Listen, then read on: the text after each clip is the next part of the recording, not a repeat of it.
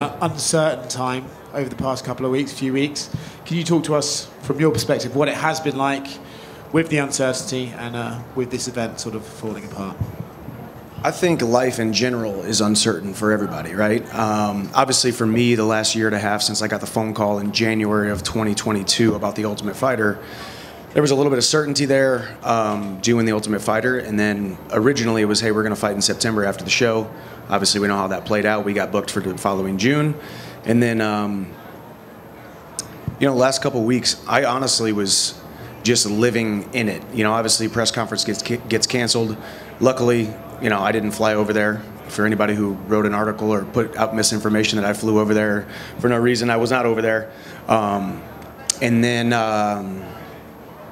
it was just rumors, the rumor mill, with an organization, a worldwide organization as big as the UFC. People are going to talk, people are going to speculate, and all the way up to the last, moment till I got the phone call, Conor's never pulled out of a fight. So whether it was an injury, whether it was whatever the circumstances may be, I stayed positive, I stayed training, and then got the phone call, and here I am. When you do get that phone call, do you is it hard not to think, oh my God, it's all over? Or do you think, okay, they're going to reschedule this and we are going to get it done, and that's what the UFC does? Throughout the entire process, obviously, I wasn't even really informed of what it was besides possibly an injury, right? Obviously, they're not allowed to tell me what the injury is, how severe it is. They have a duty to keep that stuff private.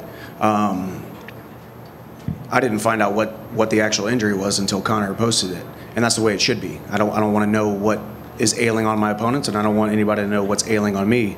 But yeah, it's a tough phone call to get. Obviously, just put in 10 weeks of solid work away from my family. Just having the best camp of my life. But hey, this is how it goes, and this is what I signed up for. I signed up for an uncertain career path. I've had numerous opponents pull out. I've still to this day in 22 years of hand-to-hand combat, 16 years of fighting, I've never missed weight, I've never pulled out of a fight, and I should have pulled out of a couple fights in my past and taken losses because of it.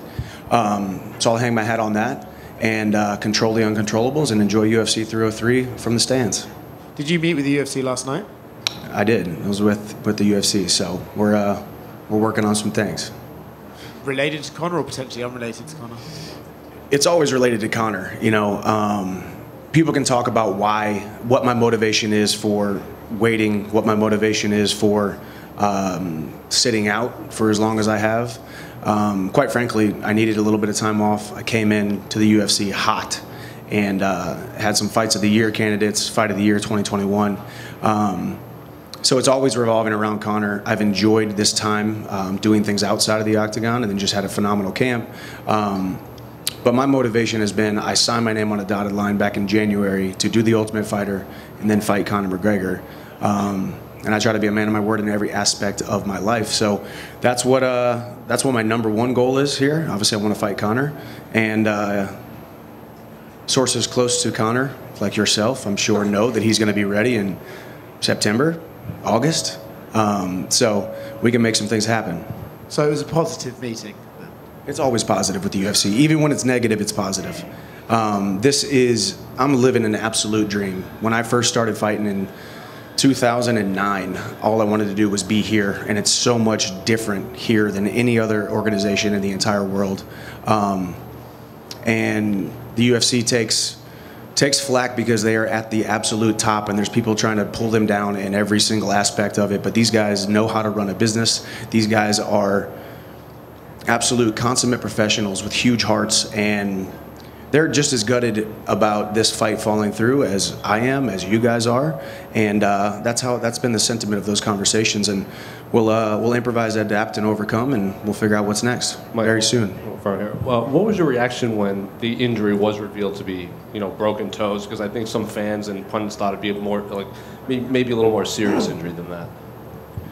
A little bit more what? Serious. Serious? I mean, hey, have you ever had a broken pinky toe? Yes. You have? Yeah. I don't know if I have had a broken pinky toe. Now, yes, it's probably the most insignificant of toes. I would give them that, or I would give the pundits that. I think there's actually a significant portion of the populace that their pinky toes didn't even touch the ground. I think it's called hanging toe syndrome.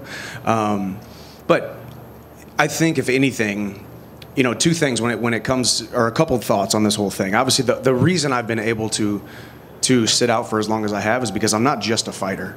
I'm a fighter who is a businessman and an entrepreneur and a father, and I have all these things going on. And even when I'm not fighting, I have not called the UFC one time for a paycheck while I'm doing all of this stuff. I have money coming in. I'm able to support my family.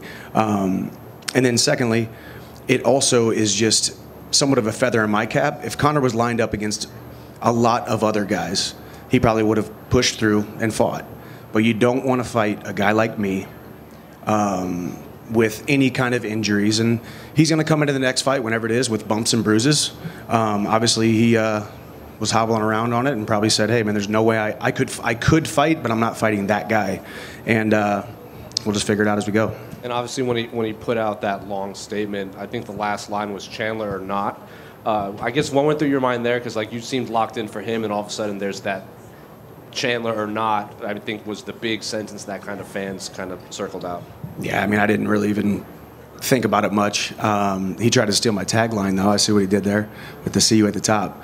But man, I'm not really that worried about it. I mean, Conor can't, at this point, and I've said this publicly, I'm not letting him off the hook. For a while there, yeah, of course, he would love to come back and fight somebody other than Michael Chandler with what I bring to the octagon.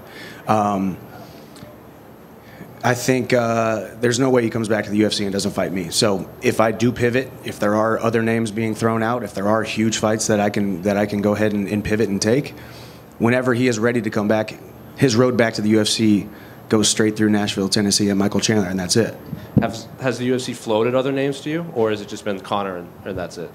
I mean, we've always been focused on Conor. Obviously, the UFC has a duty to look at other options. There's some great options out there, a lot of options that you guys have all heard, and I love fighting. I love fighting big names, big fights, big venues, big opportunities, and I've got a lot of options, but we're still focused on Conor. Were any of those options seriously considered when they were presented after Conor pulled out?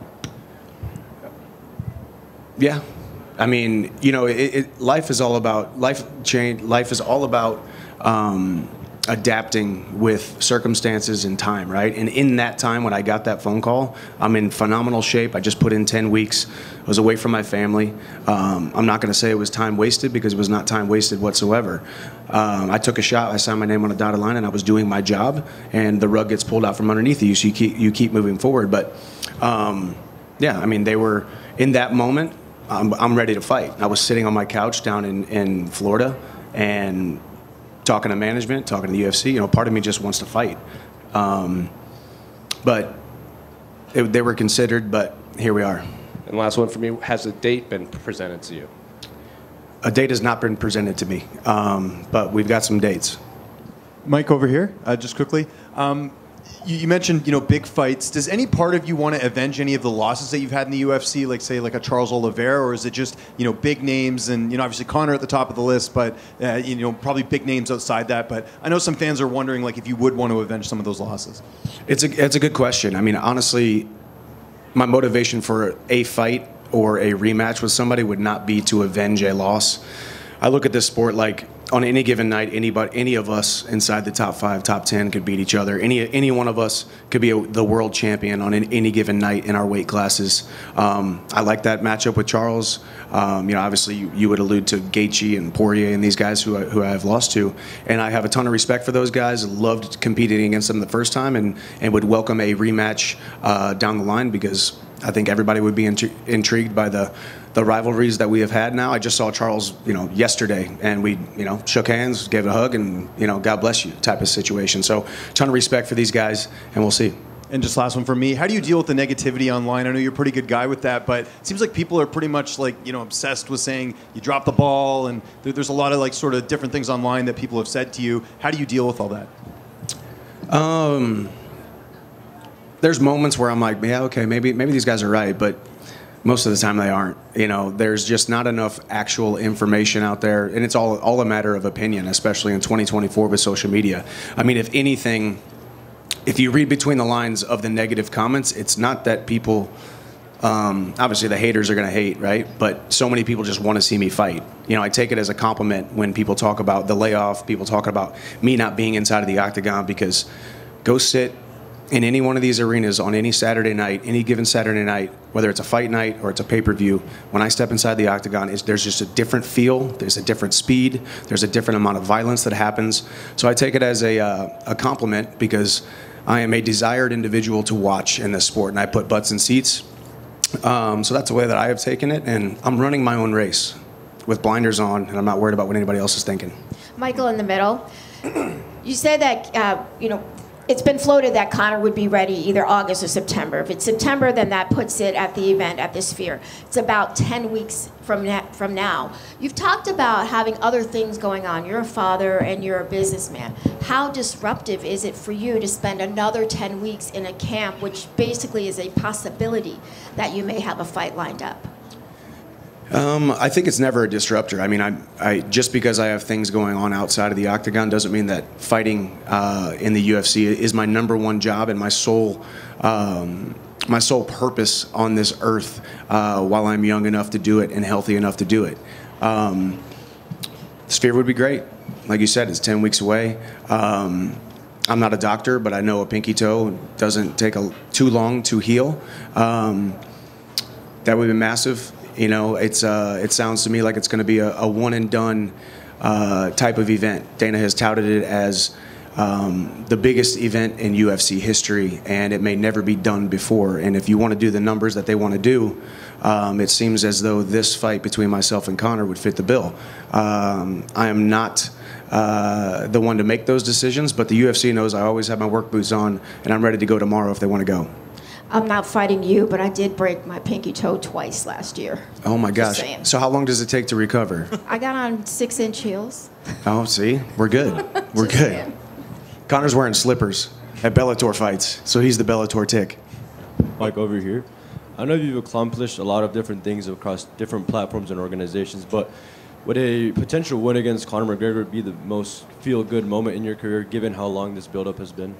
Yeah, I mean, I think, you know, at the very onset of this process, that size of a fight with that amount of eyeballs, that's what we're striving to as mixed martial artists. We get into the sport to be the best and to be on the biggest stages, under the brightest lights, on the biggest platforms, and that checks all boxes. But now, especially with the storyline, with the intrigue, waiting in the wings, the build-up, the marination of this entire thing, yeah, I think it would be. It's going to be very satisfying when I make true on my word to show up whenever the next date is and knock him out. It was going to be the second round, and now he lit a fire under me. It's probably going to be the first round. You brought up Dustin Poirier there a couple minutes ago. We may or may not know if he's going to come back after that Islam fight. So if that indeed was his last fight, what do you make of his career, and how was it like sharing the octagon? Yeah, I mean, Dustin is... You know, I love seeing the love that he has gotten over these last couple weeks, because you don't really know what you got until it's gone, right? So in this sport that's very fickle, and the fans are with you one week and aren't with you the next week. That man has been doing this since he was a teenager and fought all these times in the UFC, fought for world titles, and he's revered by many. So hats off to him if this is his you know, retirement and moving on to the second chapter of his life. And it was an honor to share the octagon with him. Dustin and I aren't the best of friends. I think there's a little bit of bad taste in his mouth for me, and maybe a little bit for me for him. But I wish him nothing but the best. Michael, over here, how tough is it for you to be here tonight, and how tough do you think it'll be as the main event approaches to be sitting in the crowd instead of in the cage? I think as an athlete, you get really good at compartmentalizing things. I can honestly say it really hasn't been very hard. I mean, every now and then. I mean, more than anything, it's International Fight Week, and I have taken pictures with, shaken the hands, and met over 1,000 fans this weekend, and every single one of them talking about the flights that they took, where they came from, the tickets that they bought. They all came here to watch me fight Conor. So obviously I'm constantly reminded of it. But as an athlete, you get really good at compartmentalizing it, and I don't think it has affected me as much as most people would think it has. It's just the way the world goes, man. This is the way life is. You get knocked down, you get let down, and the true measure of a man is how he stands under circumstances like this. And I guess when we do hear the next date, every fan is going to be like, yeah, right, it's not going to happen. He's going to pull out at some point. It's not going to come about. How do you go through camp knowing, like, any day I could get the call that it's not going to happen? Like, I just have to train like it actually is going to happen. How do you kind of keep that mentality? It's what I've done since I was 14 years old. There is no certainties. I mean, I have thrown myself into the fire every single day since I was 14 years old in hand-to-hand combat, watching teammate after teammate fall to injury, fall to sickness, get transferred, get kicked out of school, get in car accidents, have family members pass away, like all of these different things. We brave the unknown every single day, and it gets lost on so many people who criticize us for what we do and how much we throw ourselves into the fire every single day. Every single practice could be my last, not just in mixed martial arts, but with 2 capable arms and 2 capable legs. This is what we do, and that's why everybody shows up to these arenas every single weekend and watches us on pay-per-view, or they show up in person.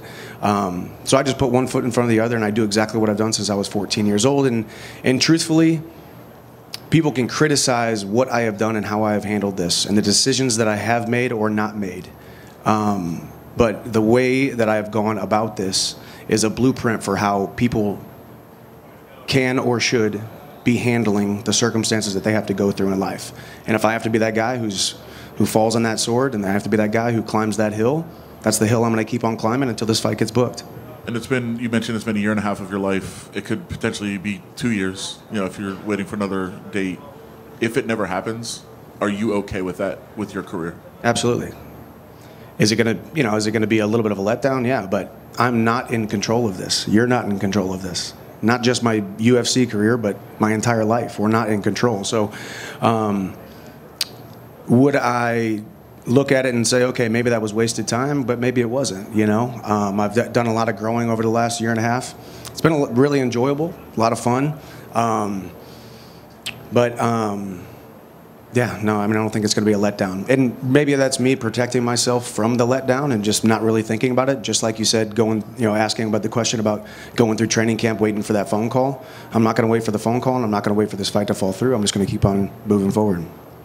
Michael, question over here to your left. Do you see yourself fighting for the BMF title before your career is over and done with?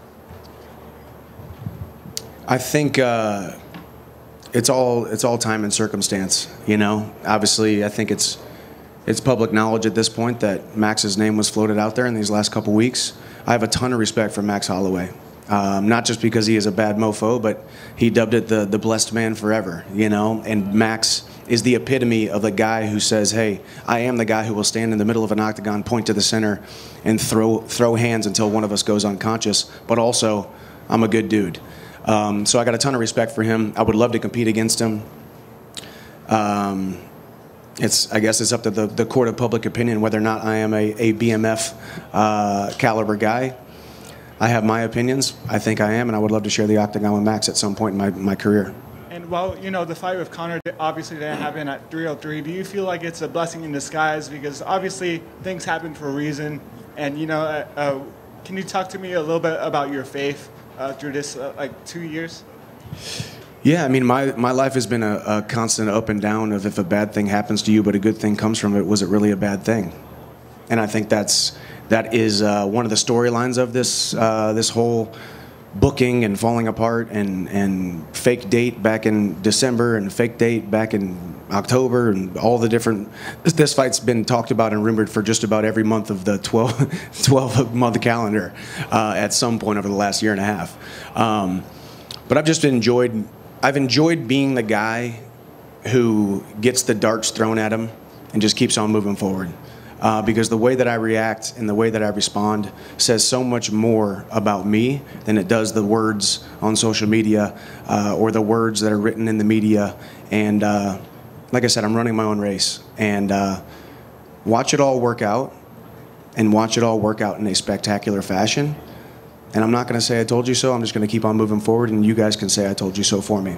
And did you see Eddie Alvarez, his tweet? He was like, I want to save the day after Conor pulled out. Did you see that? I think I did. I mean, obviously, Eddie and I have a little bit of history, and I got a ton of respect for Eddie. He's one of the good ones in the sport, and one of the most entertaining guys that we have seen grace the octagon or any cage around the world. You never know what's going to happen. It was interesting. Obviously, Eddie is not signed with the UFC, but as I said, keep the options open, but we know what the number one option is. Michael, just over here. You mentioned obviously names like Max Holloway and the dates of September and October, but have you given yourself like a timeline that if it doesn't get to a certain if it gets to a certain point that you'll start to accept maybe a fight with someone like Max Holloway? I think we'll know a lot in the next week or so. I think we'll know a lot in the next week or two, how some things are going to play out. Once again, time and circumstance. Everything changes with time and circumstance. I think I've gotten that question over the last year. Excuse me. Over the last year, timeline. Hey, is there a certain date? When do you pull the plug? When do you, insert catchphrase here? And I haven't really thought about it, but I know that some information is going to be coming my way very soon, and we'll figure it out. And do you have any regrets about kind of waiting so long and not taking a fight first and then probably, waiting? Is there any regrets? No regrets, because I still say I had enough reassurances behind the scenes, conversations that you guys will never hear about, assurances that you guys have never heard or will have heard about. There's so much going on behind the scenes that is not public knowledge. And once again, I've never been offered another opponent throughout the entire process. Had I, then I would have had decisions to make. But this is the fight to make. It's Chandler versus McGregor. And so I don't have any regrets. But it makes a lot of sense why people would ask that question, or why people would be surprised that I would have no regrets. Hey, Mike. Is ring rust a concern for when you do get back in the octagon, regardless of whether it's against Conor or anyone else? No, I truly believe that I've been aging backwards for about the last 5 years. I'm 38 years old. I think that surprises a lot of people. As I just said, it's not just words when I say this was the best camp that I have had. Felt great. I honestly think the funny thing is time off helped me recover my body, but it also, I think it broke some bad habits that I had. The bad habits that a lot of you guys could probably point to in the UFC runs thus far for me, those habits were not there because I took a little bit of time off, pulled myself out of the sport for the better part of a year, and then got back into camp, and all of a sudden I felt like a new fighter. So ring rust is not a concern of mine. I mean, I think fighting Conor is different than fighting anybody else when it comes to the size of the event, the aura of the event. So whether I had been off, 2 months or 12 months or 22 months, it's going to be a different fight no matter what because of what he brings to the octagon, or the eyeballs and the feeling inside the octagon. One quick random. I had never heard of hanging toe syndrome. Is that a Is random it true? fact in your Are you head? Googling it? Are you Googling it right now? No, I wondered, did you Google it? I did Google it. I I looked at my wife. I said, "Hey, sweetie, isn't there a thing where people's pinky toe doesn't touch the ground?" She's like, "I don't know what you're talking about." She's a doctor. She's like, "I don't really know what you're talking about." There's maybe it's not an actual real medical term, but I Googled it, and I think it's called hanging toe syndrome. Well, he's got it. Also known as floppy toe. Floppy toe. All right. So